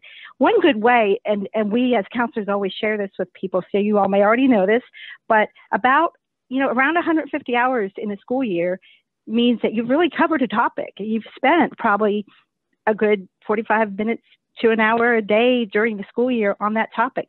And so that is kind of comforting to me to know that if I'm not using a book, if I'm not using an online curriculum, this is another way. You could say, I feel justified that we have studied this and studied it worth a credit. So that's another thing to think about. You can give a half credit, you can give a quarter credit, but logging the amount of time. And again, that's kind of hard, but think back to that journaling that Phyllis talked about. When you're writing down at the end of the day, you can say 35 minutes with science, and you can kind of let that help you gauge grades. Yeah, and the thing that I thought about too was that I did not want to set my children up for failure. None of us do. We don't want to give them an idea that they are an A student in math when we know they're not, because then the real world's going to hit them in the face at some point. So I always would kind of think, if they were in school, what would their work, how would they be graded? And I wanted them to, not think they were an A student if they're not. But since I deal with a lot of seniors, let me just tell you this, moms, because we tend to be harder on our own children than anyone else.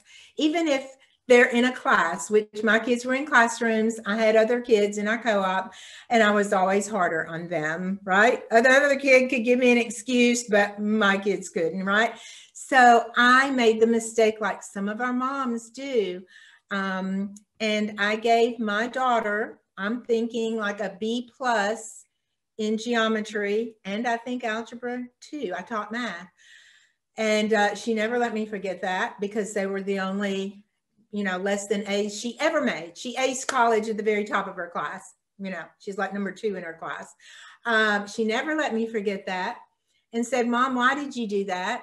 I mean, she was on the brink where I would have given any other student an A, but I did not want her to think she was an A student in math when I thought she was going to get to college and really not be an A student. But she was an A student. She'd aced it. So, sometimes we have moms that when we're, dealing with scholarships for their kids, the moms will say, can I go back in and change some of these grades? Because now I'm realizing I was way too hard on him. And, sometimes you think, oh, is that unethical? But so I'm just going to say on the front end, like going into high school, try to, you know, you don't want to be too lenient. You don't want to be too hard on your kids, but the perception is that homeschool moms just give all A's. You know, the reality is that most of our kids do all A work. But we're very hard on our children because we, no matter what our philosophy, we have this expectation that we want our best. So I would look at that too with the kids, you know, and be a little bit harder on them if I knew they could do better, but they were just not giving me their best, you know. So it's very subjective, but you do want to just be honest, not too easy and set them up for failure, not too hard and go, oh my goodness, I should have given an A there. So then our last is, how do you balance different age group learners? I have a 7-year-old and 4-year-old girls, 7 and 4-year-old girls. I think this is really fun. You know, you can do almost everything together, especially if you're kind of unschooling. You know, your younger one, everybody can be learning about the same stuff, the same topic, but maybe your 7-year-old is gonna you know, go a little deeper, or maybe have more responsibility, or, you know, the vocabulary, you know, the things that she's learning is going to probably have a little more detail than the 4-year-old. But, you know, if they're both if you can get them interested in kind of the same things, it's so fun for them and for you to be able to do school together. It's very natural. They live together, they play together. Let them do school together. Math is going to be a little different, and that's fine. You know, take 15, 20 minutes, 30 minutes, maybe for the 7-year-old, maybe to focus on their specific level of math. And your 4-year-old, you're probably going to, at some point they'll start learning to read, or maybe they'll read on their own. Who knows? You play all of that by ear. There's no hard and fast rule, but it is a super, super fun, very family building activity to do school all together like this. It really builds relationship, and to me, that's the number one thing about homeschooling anyway, is the relationships. So it's you just got a gold mine there. It's going to be so fun. Older kids also, they enjoy teaching their younger siblings, and while some families, kids fight more than other families, and maybe that's a situation where my kids really weren't big fighters, but they were talking the other day about how I had tried to get my oldest daughter to teach some of the younger ones piano, and that was a huge failure because that didn't go. But in some cases it will, and in other cases it did. She was always good at tutoring them for math. So, you know, use your older child as another facilitator. That child might be the one that tells you, hey, Mom, did you know, because you're not out there, she is really good at such and such, and you didn't pick it up. So what a blessing that they have each other as well, and use them in those roles for each other. And sometimes younger kids teach older kids stuff too. And as Lonnie was saying earlier about the puppy, one of the biggest pieces of wisdom I received as a homeschool mom way back when I had really little kids and still have babies and stuff was never look at your younger children as an interruption, but look at them as the blessing from God that they are. And it's a very simple little statement, and it's real hard to live, but man, carried it with me, never forgot it. And that is so true, so true. Oh, that is awesome right there. I actually had to counsel a young mom who had 5 children, ages kindergarten and below. And she was at the Nashville Curriculum Fair one year. She'll know if she's listening, but she was so stressed and just ready to quit homeschooling. Like, how can I do this? The younger kids are always interrupting me, and how can I even teach my kindergartner, you know, is what she was thinking. And I said, well, okay, you know what? Let's look at this a different way. Let's let them all do everything together. The young kids are not an interruption, because you are going to be playing with all of them. And just like you said, you know, and then the kindergartner, when it's nap time or something, spend that time. you know, doing some phonics or doing some math in a math workbook, but everything else is just doing things with all your kids in a very natural learning environment. That's unschooling right there, is doing everything together as a family. And, you know, my kids were, the boys were 2 years apart, and then my daughter 3 years, you know, but they were kind of all right there. And so they could do almost everything together. And the reality is that the younger ones are going to learn things you would never, ever think to teach them in their curriculum. You know, they are going to be stretching up just by osmosis, just by being in that environment with older kids learning things. And they're just going to be playing along, but they're going to be catching it. You know, so my kids did grammar like that, for example. And you know, another thing is songs. Oh my gosh, kids learn everything through just fun songs. So we did action grammar, and we had a little grammar tape that we would listen to in the van. And that's how they learned their grammar. But, you know, just like we were talking about games, when it came to grammar in particular, which we did not do out of books, we never did grammar. Well, I did with my older son. I did some of Becca, and it just didn't work. It really didn't have the fruit. So I would sit them down, we'd get in the den, and whatever, you can just, you know, depending on their age level, depending on what they're learning. But, you know, we did all kinds of things. If they were learning nouns, the older ones say, and all the parts of speech, I would make up a story, or I would read them a story and say, okay, every time you hear a noun, raise your right hand, you know, and every time you hear a verb, raise your left hand, you know, and it would change every time, of course. And the little kids are following along, but they are learning that.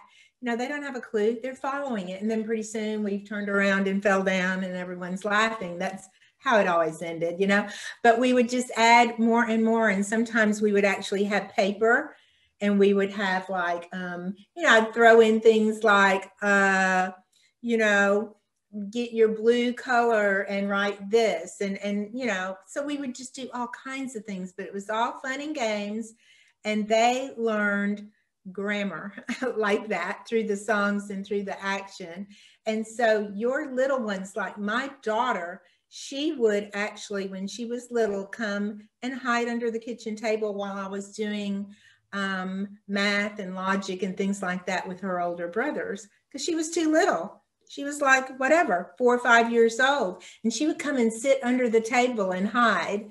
So we were doing logic, and, you know, I laid out the logic problem, you know, Mr. White did this and Mr. Green, and, you know, you had to figure it up on paper. But I had read it out, and now we were going to figure it out. My daughter from under the table gave us the answer. You know, it's Mr. White.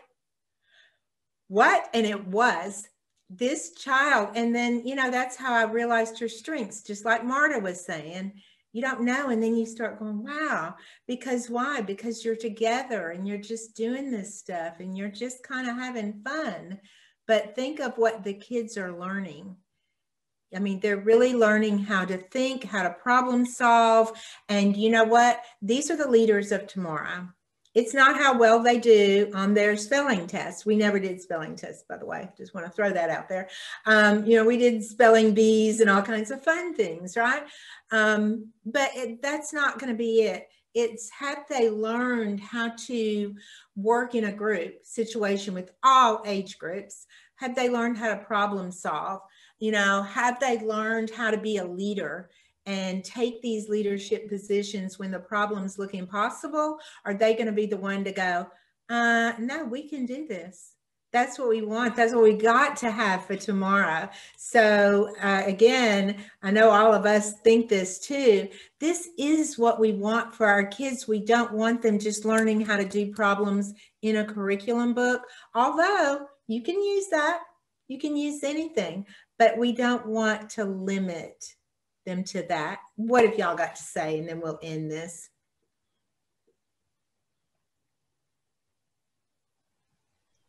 Y'all want to say anything else before we end? Because this has been a pretty long webinar, but hopefully I think our moms have really got a lot of information here.